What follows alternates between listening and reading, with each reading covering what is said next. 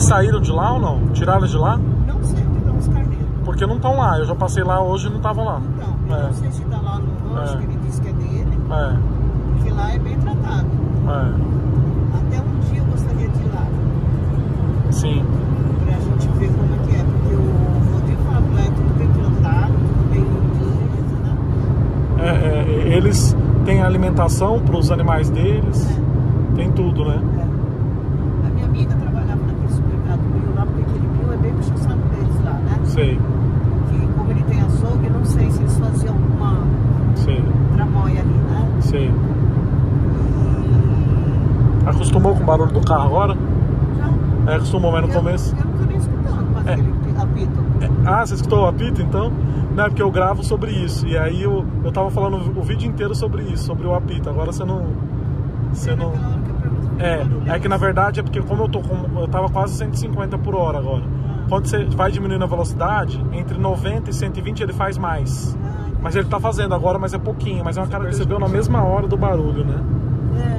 Mas eu achei que fosse um negócio do cinto. Não, é um apitozinho, é o motor do carro que faz esse barulho.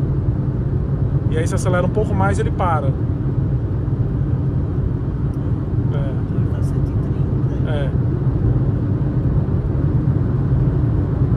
que é bem desagradável, né? Você vê como é que é? Esse Cronos, ele é novo? Ele tem uns 3 ou 4 anos, na verdade, que foi lançado. Uns 4 anos de lançado. E ele... acho que tem Blitz aí, deixa eu ver.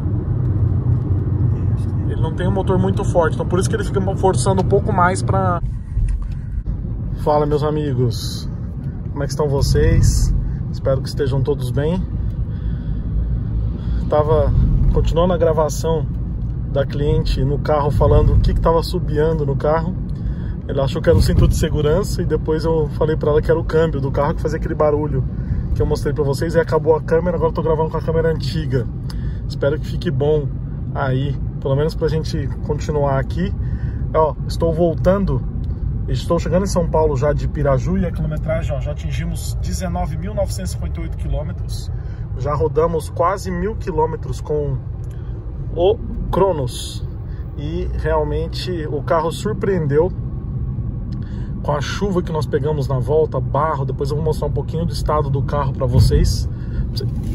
Porra, tio, por favor, não faça isso. Tenho muita vida ainda.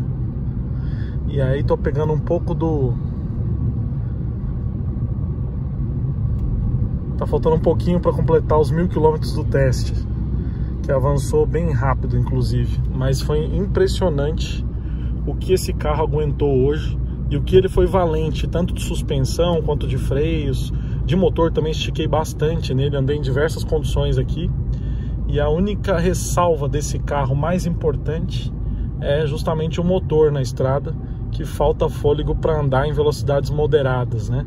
Você tem que ficar o tempo todo retomando no câmbio para conseguir fazer e desenvolver velocidades melhores, né? Mas foi uma viagem muito confortável de Cronos. Infelizmente não pude gravar os últimos 400 quilômetros aí de estrada na volta, porque a cliente estava no carro, resolvi não incomodar. Ela fala, pode gravar, mas eu acho... Ela queria conversar alguns assuntos particulares comigo, eu falei, não, deixa como está, né? Mas sensacional. O Cronos CVT, o 1.3 deve ser bom, porque você não precisa ficar reduzindo, mesmo que ele fique com giro alto, deve ser gostoso de dirigir. E o próximo da lista aí é o CVT. Não necessariamente na próxima ordem aqui, mas vamos buscar o CVT. Não apresentou nenhuma inconsistência mecânica, nada, rodou muito bem aqui, rodar sólido.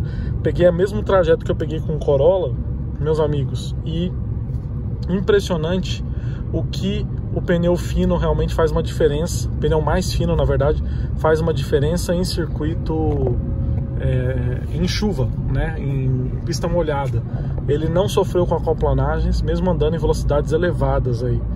Acho que um pedacinho da gravação saiu para vocês. Esse aqui é o complemento dela. Mas em breve teremos mais vídeos com a câmera nova, que vai ficar muito melhor aqui, muito melhor. Aliás, eu vou entrar por aqui. Só o cantar do câmbio mesmo que vocês estão ouvindo aí, que incomodou substancialmente. 19.960 quilômetros. A quilometragem avançou bem rápido. Amanhã vou pegar a estrada rumo a Joanópolis. E ela, inclusive, a cliente gostou muito do carro. Falou, só não gostei desse barulho do motor aí. O restante eu gostei muito dele. Achou ele grande, confortável. E realmente é tudo isso.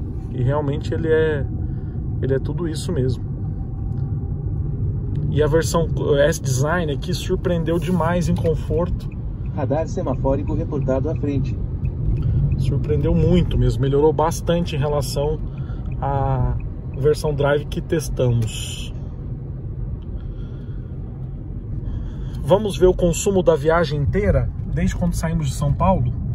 Olha só, trajeto inteiro rodei 749 quilômetros até agora, ó, quase 750 quilômetros, com uma média de consumo de 10,4 km por litro, andando no ritmo lancinante aí que vocês viram, né?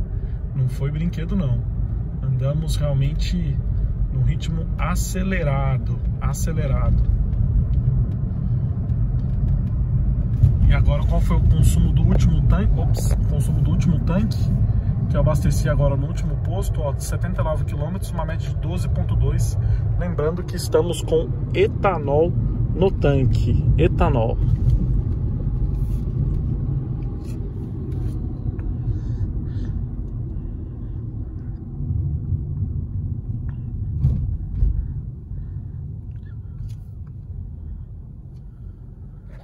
Engraçado que agora todo carro que eu pego, eu fico pensando assim numa personalização dele. Acho que seria legal, sabe? Por exemplo, colocar um LED no Cronos aqui, ia ficar bem legal, bem bacana mesmo. LED no painel, sabe? E se ele tivesse um descansa-braço aqui, um câmbio CVT e um banquinho em couro, nessa versão S-Design, seria show de bola.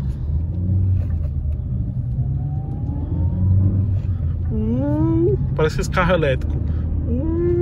Carrinho de controle remoto.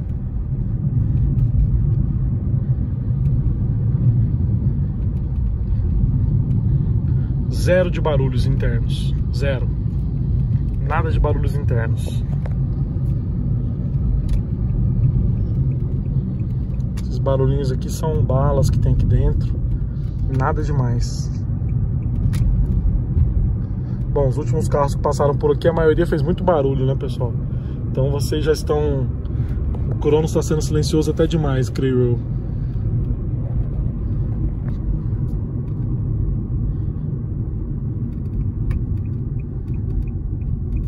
O carro só não tá mais sujo de barro, tudo, porque pegamos uma chuva torrencial na volta e essa chuva ajudou a limpar muito as caixas de roda e tal, para não deixar o carro tão sujo quanto estava antes.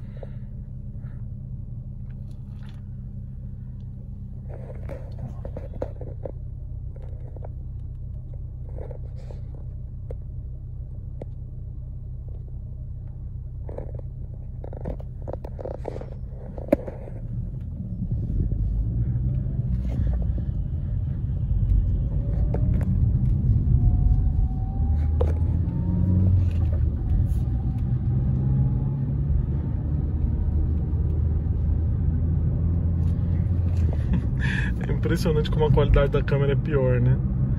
Mas precisava completar esse vídeo para vocês. Bom, muito obrigado para você que veio até aqui. Se inscreve, deixa o like, compartilha esse vídeo. Até nossos próximos capítulos. Fui!